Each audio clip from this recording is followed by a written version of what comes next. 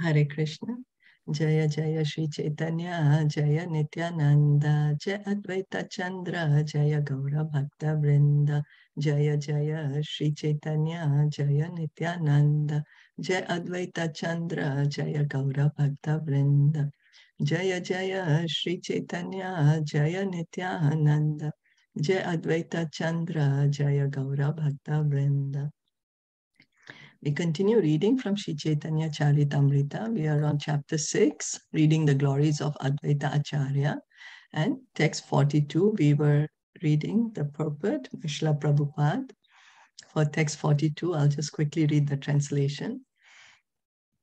Sri Advaita Acharya, however, considers Lord Chaitanya Mahaprabhu his master, and he thinks of himself as a servant of Lord Chaitanya Mahaprabhu. So we read yesterday that how in Bhakti Rasamrit Sindhu, Srila Rupa Goswami is saying that the pleasure derived from pure devotional service can't be compared to an atom. The pleasure derived from pure devotional service can't be even compared to the pleasure which is derived from the Brahman platform. That pleasure already is very great. It's a very great pleasure. If you times it by 1 billion times, it cannot give as much pleasure as devotional service. So that is the glory. That's the glory of pure devotional service. Pure devotional service. Similarly, the Bhavarthika Dipika states, Tvat Caithamrita Pathado Viharanto Mahamudaha Kurvanti Kirtina Keche Chaturvargam Trinopamam. For those who take pleasure in the transcendental topics of the Supreme Personality of Godhead, the four progressive realizations of religiosity, economic development, sense gratification, and liberation, all combined together, cannot compare any more than a straw could to the happiness derived from hearing about the transcendental activities of the Lord. Now, devotional service begins by hearing. Just by hearing the transcendental activities of the Lord. And those who take pleasure in hearing these topics of the Supreme Lord. For them, then they don't care. They don't care for what is that? Dharma, Artha, Kama, Moksha. Yeah, Dharma, Artha, Kama, Moksha. Why? Because they are experiencing already more happiness than they could experience in these four levels. You know, we are all pleasure seeking. Anandomaya Abhyasat. We are pleasure seeking. So don't think that someone is going to give up pleasure. No, we are seeking more and more pleasure. So why is a pure devotee able to not care about these things? Why? Because he's experiencing higher pleasure. Pure devotee, he's already experiencing the pleasure of liberation because pure devotional service begins from the liberated platform. He is already liberated. And at the point of liberation, he is enjoying too. He's relishing, just now as you were saying, right? Relishing the pastimes of the Supreme Lord. Any more than a straw could to the happiness derived from hearing about the transcendental activities of the Lord. So those who engage in the transcendental service of the lotus feet of Krishna, being relieved of all material enjoyment, have no attraction to topics of impersonal monism. So the pure devotee, what are their ears searching for? Just hearing about the transcendental activities of the Supreme Lord. They have no more material desires. No more material desires. So they're already on the liberated platform. And their attraction is just to hear the transcendental topic of Lord Krishna. As we have good examples of the four Kumaras. They were Brahmavadis. They were already on Brahman realized. They were already experienced the happiness of being situated in the Brahman platform. But they got attracted to the Supreme Lord. They found higher pleasure there in the company when they saw the Supreme Lord. Sukadev Goswami, he is a Brahman realized. He's already on the Brahma Bhuta platform, liberated. As soon as he heard the topics of Lord Krishna, he got attracted, and he was hearing and chanting the glories of Srimad Bhagavatam. So this is the super excellent position of devotional service, of hearing and chanting the glories of the Supreme Lord, because it gives the soul that happiness that the soul is seeking. We are all seeking pleasure. And what are we actually seeking is to hear and to speak the glories of the Lord. And because we are not doing that, we feel all the miseries, the pangs of miseries. Because we say, why should I speak and chant the glories of the Lord? Everyone should speak and chant my glories instead. And I should also chant and speak my own glories. So we are doing that. But in the bargain, what we are getting? More and more miserable. If we just change that to hearing and speaking of the glories of the Lord, we will experience the highest bliss. In the Padma Puran, in connection with the glorification of the month of Kartik, it is stated that devotees pray. So Padma Puran is saying about the Kartik month, the glories of Kartik. Varam Deva Moksha na Moksha Vadim va na Chanyam Brine Aham Vareshadapiha Idam Teva Purnatha Gopala Balam Sadame Manasye Avirastam Kim Anye. So this is the prayer that we sing every day. Kuverat Majao Bada Mrutve Yayadvat Tvayamo Chitao Bhakti Bhajao Kritaucha Tatha Prema Bhaktim Swakam Me Prayacha Namokshe Graho Myasti Damodareha. This is every day we are singing this prayer in the month of Kartik. This prayer is coming from Padma Puran. Dear Lord, always remembering your childhood pastimes as at Vrindavan is better for us than aspiring to merge in the impersonal Brahman. During your childhood pastimes, you liberated the two sons of Kuvera and made them great devotees of your Lordship. Similarly, I wish that instead of giving me liberation, you may award me such devotion unto you. So when a devotee is saying, instead of giving me liberation, you award me such devotion unto you, then what is that? The devotion means already the soul is liberated. You see, because pure devotional service begins from the liberated platform. So a devotee is asking more than liberation, not only liberation, because he knows that pure devotion begins from the liberated platform. Yeah.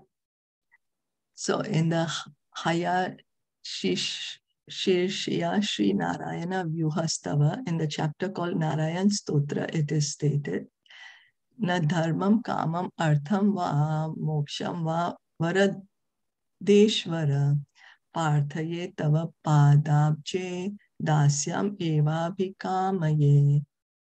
My dear Lord, I do not wish to become a man of religion or a master of economic development or sense gratification, nor do I wish for liberation.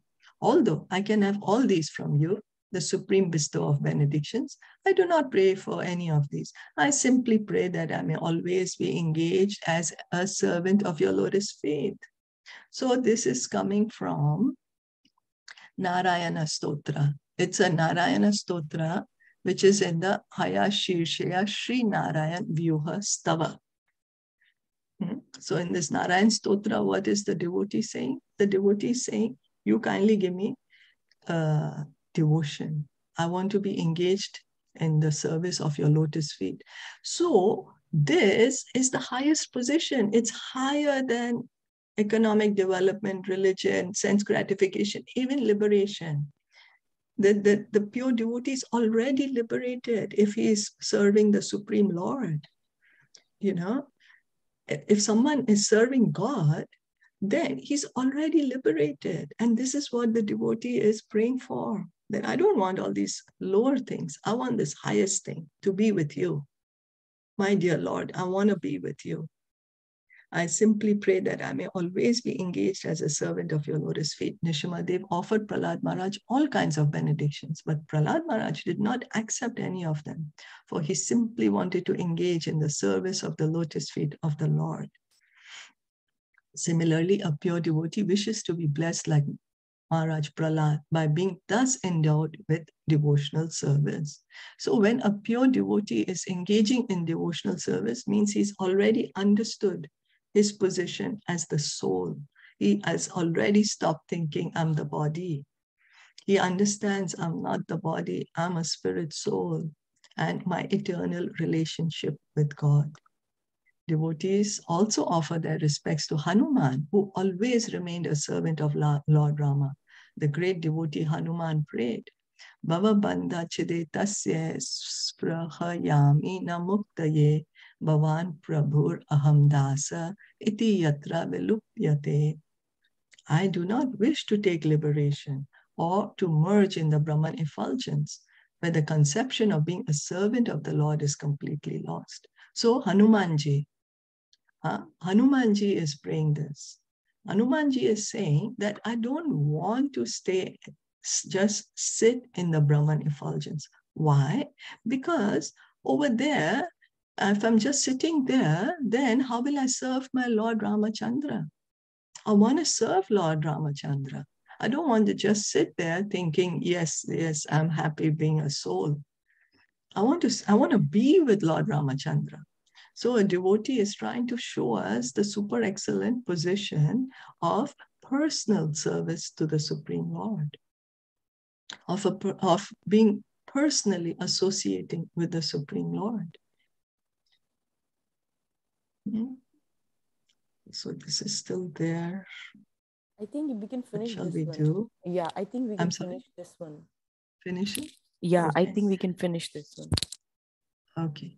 So dharmartha kama moksheshu necha mama kadachana tvatpada pankaja syado jivitam diyatam mama. I do not want any of the 4 desirable stations. I simply want to engage as a servant of the lotus feet of the Lord. King Kulashekar, in his very famous book, Mukundamala Stotra prays. So the Narad Pancharatra is also telling us that the position of pure devotional service is much higher, much higher than anything we could ever think of. Because why? That is our original position. That is the position of every living entity. So we don't need to get anything artificial. Just we want to be who we truly are. That's the point the pure devotees are trying to tell us. So King Kulashekar,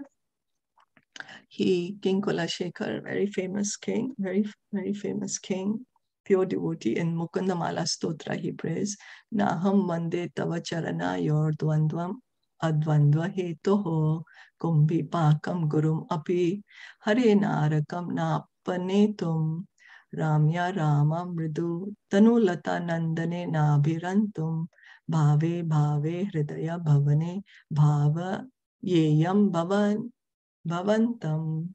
My dear Lord, I do not worship you to be liberated from this material entanglement, nor do I wish to save myself from hellish condition of material existence, nor do I ever pray for a beautiful wife to enjoy in a nice garden. I wish only that I may always be in full ecstasy with the pleasure of serving your Lordship. So Maharaj Kulashekar, when he's saying, I just wish that I'll be in ecstasy of pleasure serving you. He's saying, I don't want a beautiful wife. I don't want I'm not afraid that you'll send me to hell. I don't want liberation. I just want to be serving you. So that means what? It means he's in the spiritual world. He's in the spiritual world. It's already liberated. And higher than liberation. Why? He's already understood his own position. What is his service to Krishna? What is his service to the Supreme Lord? As we said, that Jivera Swarupaya Krishnera Nityadas. The position of every soul, the dharma of every soul is to serve. So the devotees are praying, let me be engaged in my original position. In my original position. I don't want to become anyone else. I don't want anything. I don't want to become anything. I just want to be situated in my original position. That is serving your lotus feet. In Srimad Bhagavatam also, there are many instances in the 3rd and 4th cantos in which the devotees pray to the Lord simply to be engaged in his service and nothing else. These are the references of Bhagavatam, Canto 3, 4:15, 3:25-34, 3:25-36, 4, 8:22. So this 3:25, 36, we just were reading recently, 25th chapter. Then in the 4th canto also is there again. The prayers of the pure devotee to be engaged in the service of the Supreme Lord. So stop here for today for Caitanya Caritamrita. Yeah. Any comments? No, this is just so beautiful. That how, like, everybody is asking only devotion on the lotus feet of Krishna. They all want to serve, and no matter what. But yes, due to our ignorance and illusion and not knowing how to actually pray to Krishna, we were asking, and we still ask. I'm not saying that we don't, but we still ask. But we should try to, push ourselves to ask for devotion, because he's the Father and he will do everything for our good. How can we, previously we couldn't relate, and yes, when there were reversals and we used to say, okay, hamare liye hai kya sab bas humko. But now we understand that, like my father, he used to scold me also sometimes, but that was for my good. And then he is the greater Father, and if he is giving me some reversal, that has to be for my good.